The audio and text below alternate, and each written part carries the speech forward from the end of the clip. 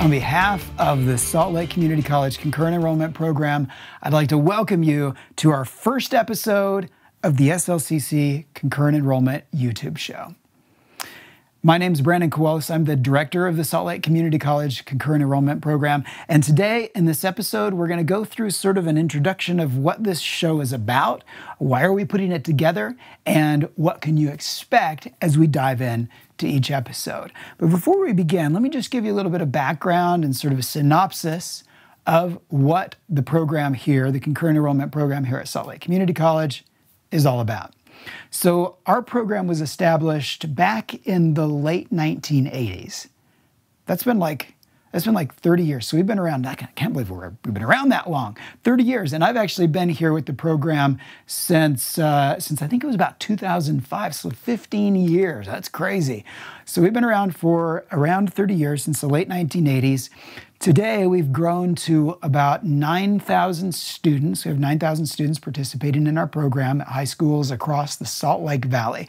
We're limited to the Salt Lake Valley because there are distinct service regions defined here in the state of Utah for each higher ed institution. So we serve the Salt Lake Valley. We have around 350 teachers or so that are teaching at probably between 70 and 80-ish schools. I can't remember exactly, but it's somewhere around there. Different high schools that we work with. And let's see, any other fun facts for you.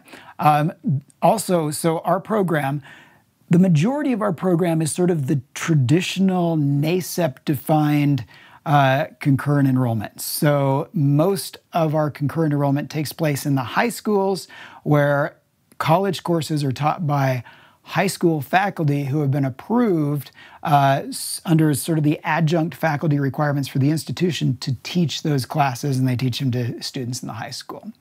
We do, however, have a small sort of sub-program called Concurrent on Campus, where high school students come onto our campus and they sit in classes with adult college students, so it's mixed, and they're able to earn both high school and college credit from those classes. So that's sort of a quick high-level synopsis of our program.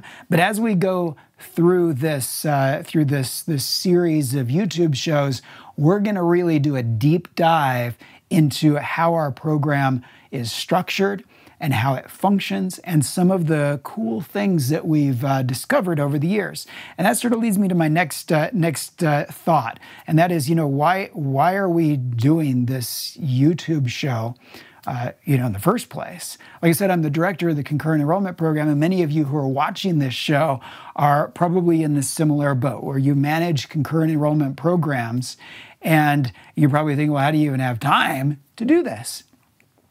Well, I don't. But I'm doing it anyway.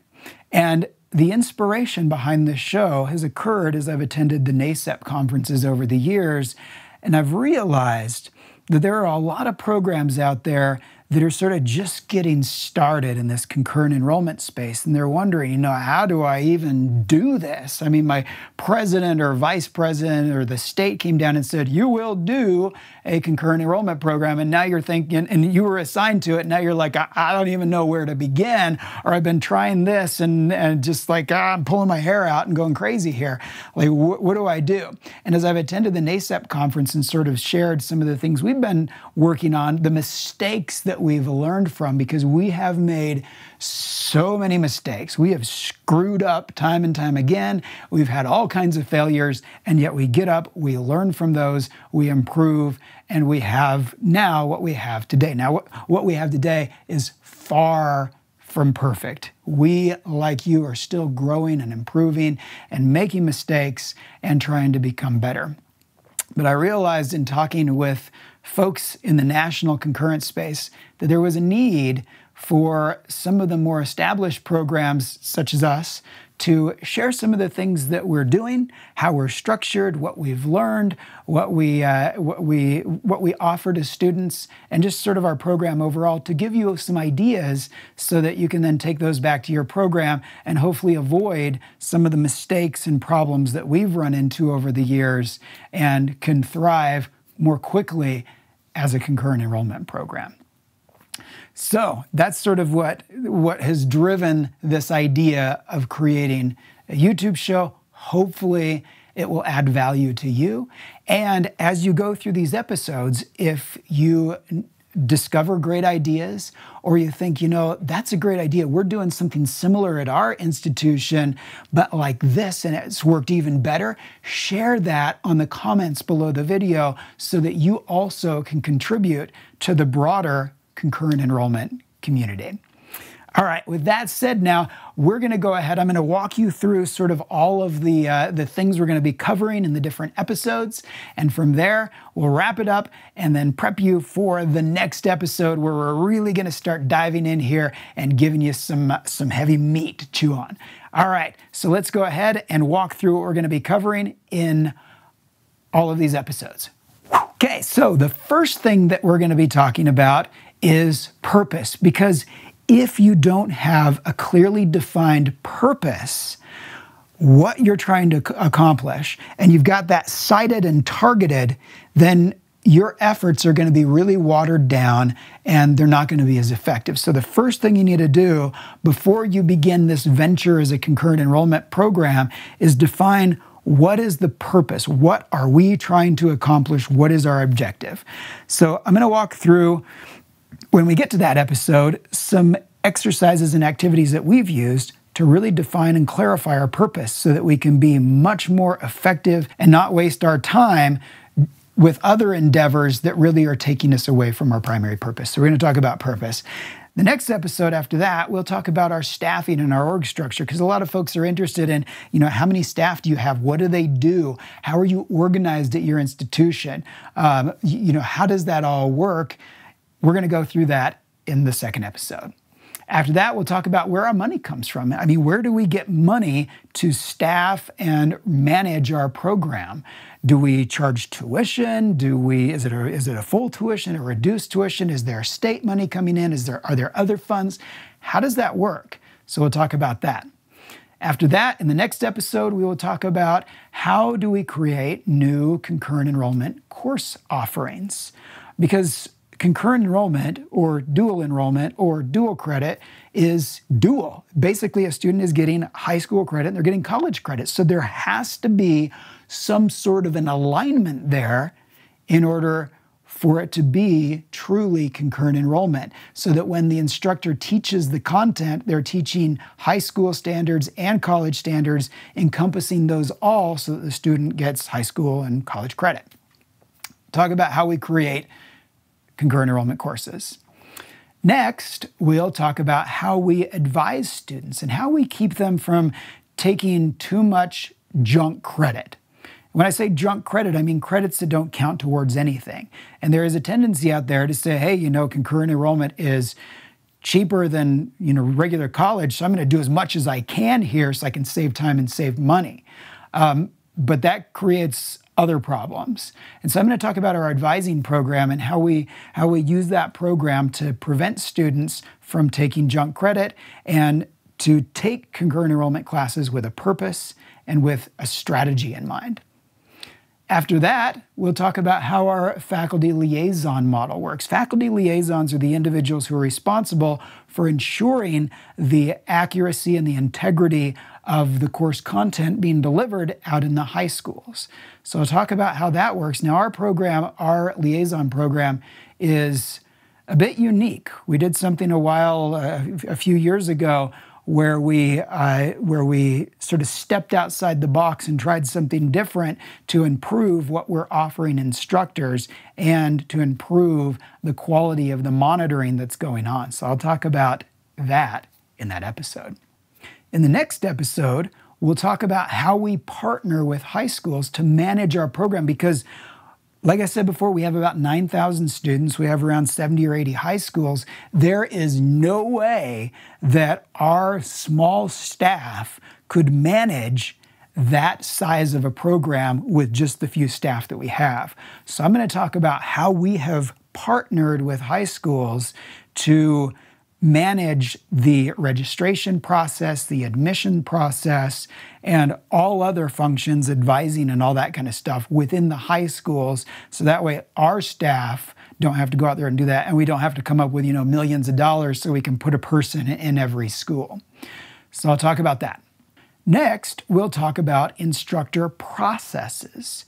So how do new instructors apply to become concurrent enrollment instructors? How do we do the syllabus review process so we can ensure their content is accurate?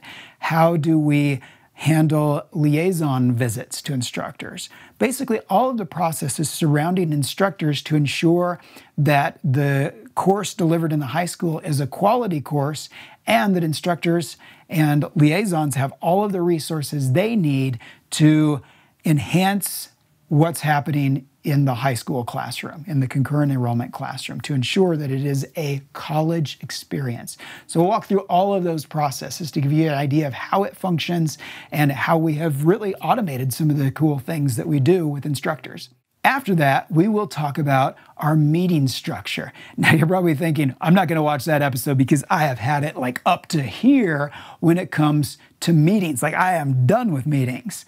And you know what? I felt the exact same way back in the early days of taking on this responsibility as the concurrent enrollment director. I wasted so much time in pointless meetings. But the one thing I've learned over the years, as I've tried different things in some of our different meetings with both high school partners, teacher meetings, coordinator meetings, meetings with academic administrators and high school administrators coming together, our staff meetings, through trial and error, I've figured out that there are some things that you can do to make sure that the meetings that you are in charge of add value and are actually worth your time and everybody else's time. Because there's nothing worse than attending a pointless meeting where it's just an information vomit session and you leave with no action items, no purpose, no goal, and nobody has any sort of assignments to come back and add value to the next meeting. So we're going to talk about how we structure our meetings both internally and externally. After that, we will talk about how do we use data to improve our program and our processes. Because a lot of times data focuses on, how are things going within the program? How many students do we have participating? What's the climate out there with students? Are they happy with concurrent enrollment? Are they not? And that's good to know, but the better thing to know is how are our processes performing and where are they falling apart so that you can go in and you can make tweaks to your program and to your processes that actually improve the overall customer experience so that then when you administer those climate surveys, everybody's like, this is wonderful, because they say it's wonderful based on two things: a customer experience and then also how the processes are operating. If they're clunky and messy and they're not getting what they need and they're struggling, they're not going to be happy. But if everything's flowing wonderfully, then they're going to be great as long as their experience in interacting with the individuals in the program is also great. So we're going to talk about data and how we use that and what we gather to improve our program and our processes.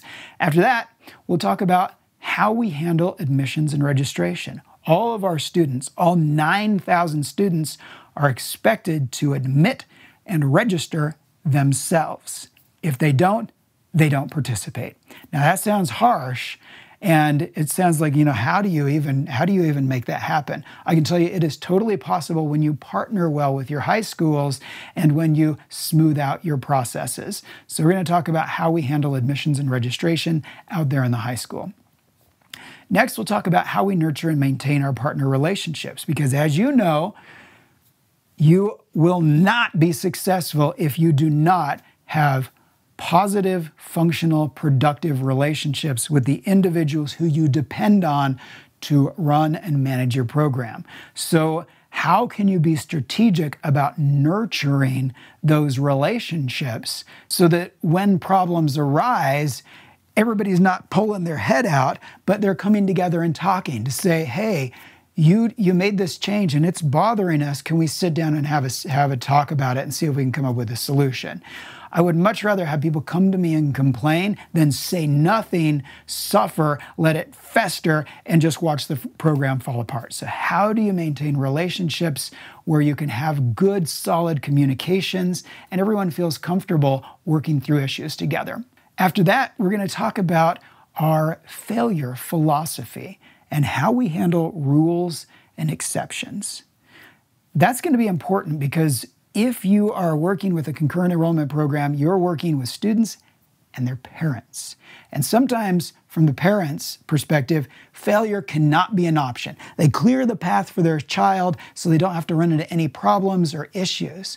But, life doesn't work that way. If your parents clear your path for you, and then eventually you head off in life as an adult, and then you have your first failure, it's the end of the world. So how do we leverage our concurrent enrollment program to teach students that failure is okay? Failure is the way that we learn and grow as individuals. And I'm going to talk about how we've structured our rules and our exceptions policies around that philosophy and how we handle, appeals and that sort of thing.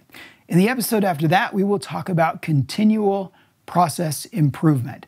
We'll talk about how we continually monitor our processes to ensure that they're operating and functioning as smoothly as possible. I used to believe back when I first took the position as the director, that in a few years I would have the program running smoothly enough that, I could just sit back on a beach, sip my lemonade, and, just enjoy life and let the program sort of run autonomously. The reality, of course, as you know, is that that never happens because as smooth as you can get your processes, things are always changing. Maybe it's a change in student culture. They don't use this technology anymore. Now students use this technology, so we need to evolve the process around that. Or maybe the state, announces a change to legislation that impacts how we operate. Or maybe the college changes its processes and we have to work around that. So how do we continually keep tabs on our processes and operate those so that things don't get missed and they operate as smoothly as possible?